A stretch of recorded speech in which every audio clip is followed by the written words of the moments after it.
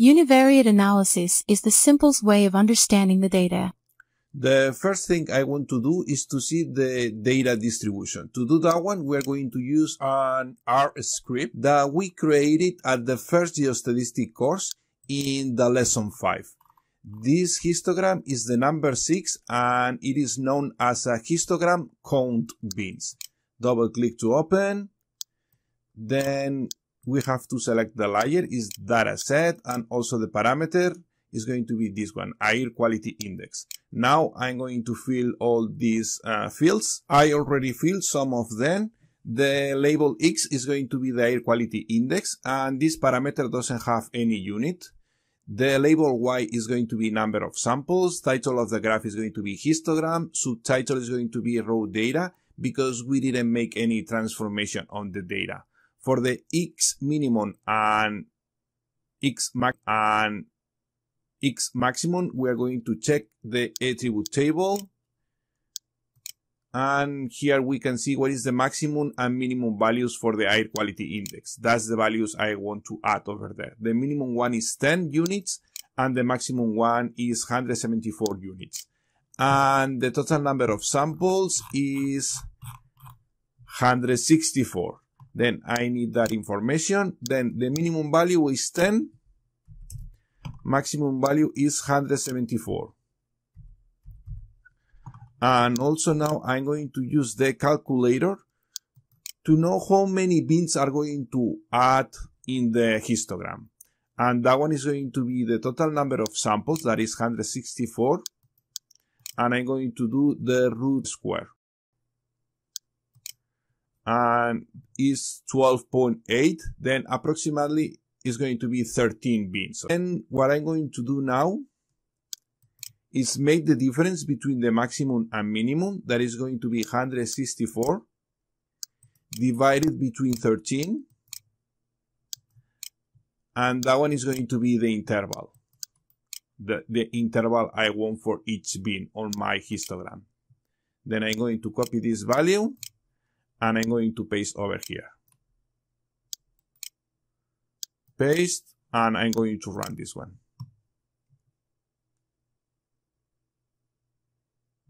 Now double click to open. And let's go to make this screen bigger. What we can see in this histogram is that the data is not normally distributed, because most of the data is located in this section of the graph. And when we are working on the experimental semi-variogram, what we want is to have a data that is showing a normal distribution, because as closer is the normal distribution, better is going to be the estimation of the experimental semi-variogram. Remember that the function of the semi-variogram, it's not parametric, okay? And then we can use data that is not normally distributed. But as closer is the data to the normal distribution, better is going to be the estimation of the experimental semi-variogram. And as better is the experimental semi-variogram, better is going to be the model that we can fit on the data. Then at the end, what we want is to have a data distribution that is very close to the normality.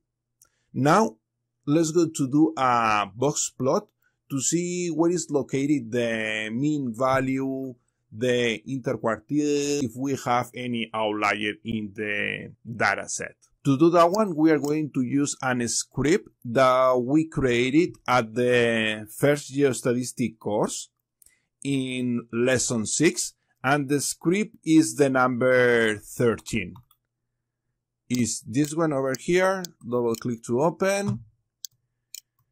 Then it's going to be this one, filter. Parameter is going to be this one, and I'm going to copy and paste these labels over here. And now we can run this script.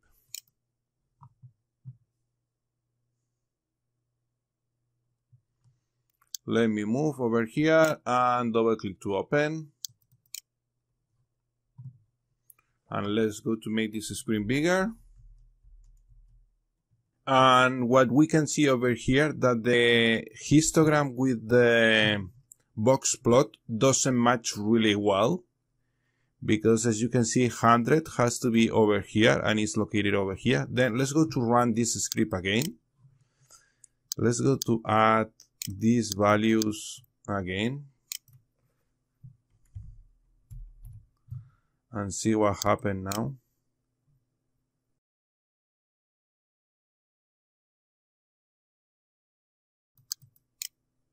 Now it's better. Let me make this screen bigger.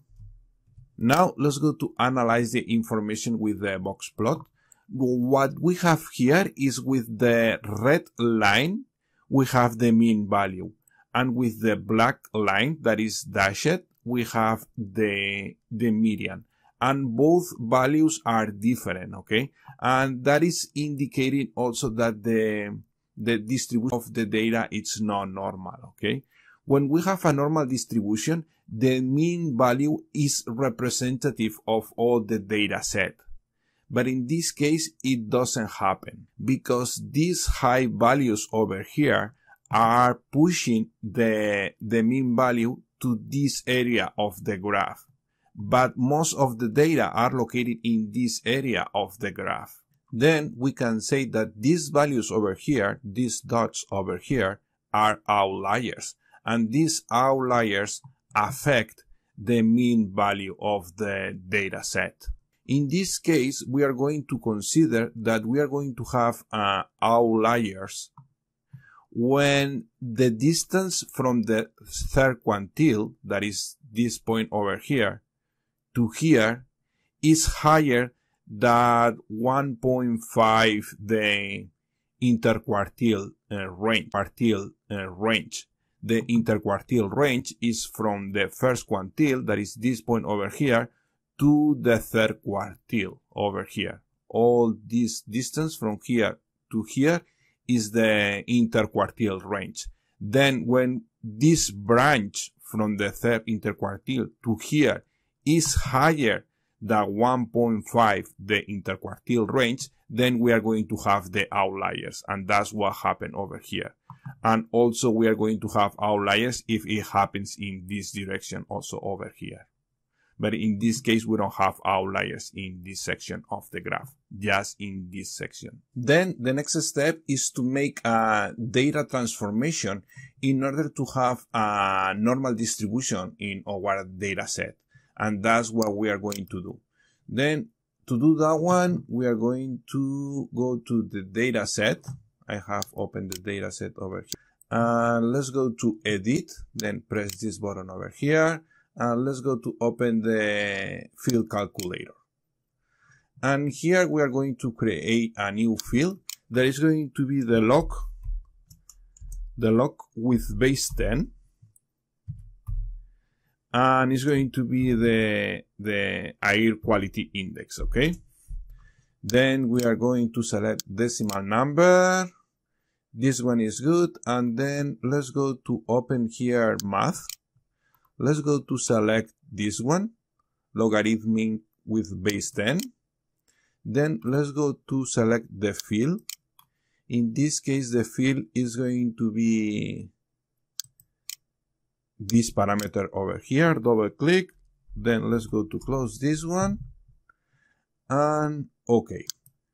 And that one is going to create a new column with the logarithmic of this parameter. Then we are going to use this transformation to improve the distribution of our data, okay? Now we are going to do the histogram to see how it looks like. But first, we have to save this one. Save. In other way, if you leave open, the R is not going to work properly, okay? Then we can leave this one like that. And now we can go to the histogram first and select here the new parameter that is going to be this one. We can leave this one like that. We can add here, for example, log 10. And also here for transform data, log 10. And also here we have to change the range. Let's go to see what is the range now. Then it's going to be from 1 to 241. Then here is going to be 1, and here is going to be 2.241. And now let's go to calculate the difference with the calculator. Well, the difference is going to be 1.241. And we want this number divided between 13 because that's the number of bins I want. Divided between 13 equal, and now this number over here, select all, is going to be our new interval. Copy and paste over here. Paste, and now let's go to run this one. And double click to open. And now you can see that the distribution is more close to the normality, okay? It's not perfect.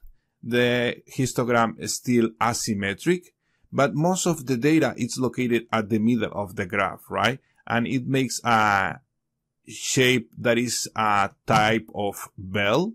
And then we can say that we have a Gaussian distribution, a normal distribution, right? If we compare with the other one, the distribution improved a lot. Now we can see how it looks like the box plot also. Then let's go to add the values over here. I have the box plot. And let's go to change here the parameter. It's going to be this one. Here I have to add log 10.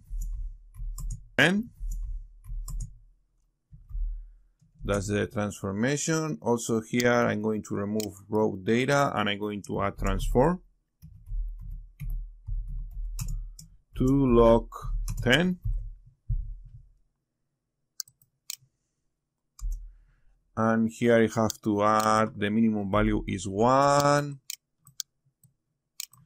The maximum value is 2.241. And the interval is this one, right? Copy and paste. And let's go to run this one.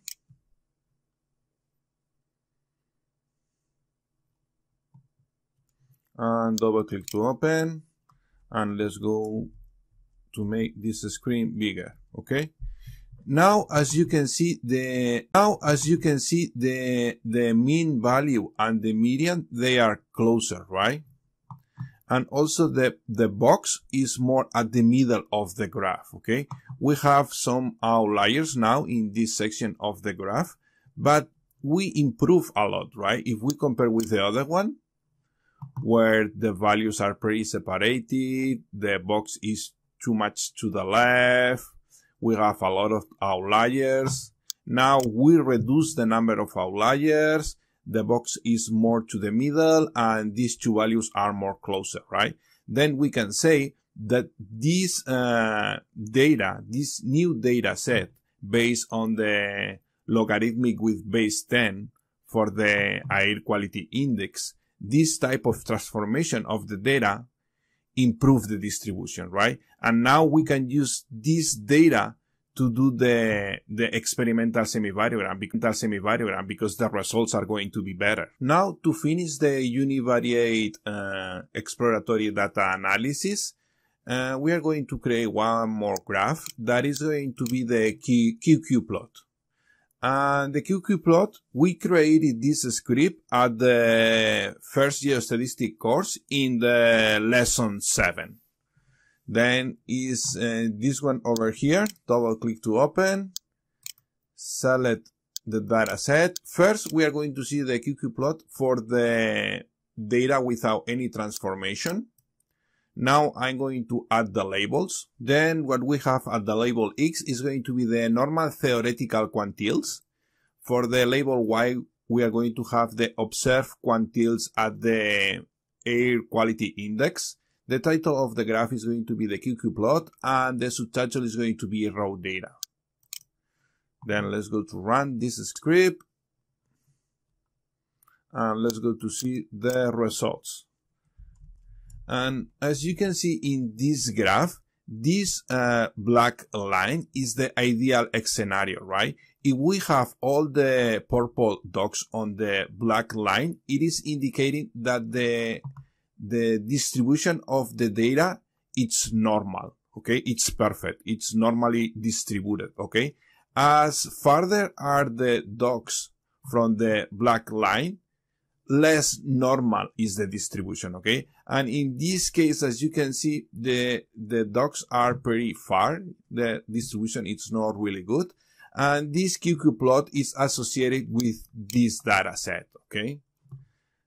And we can see again that the distribution is not normal, right? This graph, it's another graph to identify the normality of the data, okay? And normally distributed. Now we are going to do the same, but for the data transformation. Then let's go here and let's go to add the values. We are going to modify some things here. We want to change the parameter for log 10. And also here is going to be log 10. And here we are going to put transform.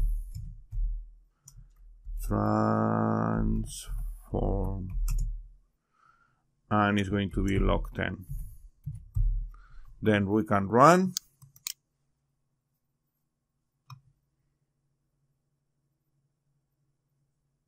And double click to open. And now, as you can see, we improve a little bit the graph, right? If we compare with the other one, we get more points that are on the line or close to the line, right? That as it is an improvement on the data distribution to be more normal, right? Distributed. And this graph, it comes from this data set. This one, that is more normally distributed, more symmetric, okay? And that's the improvement of the data distribution.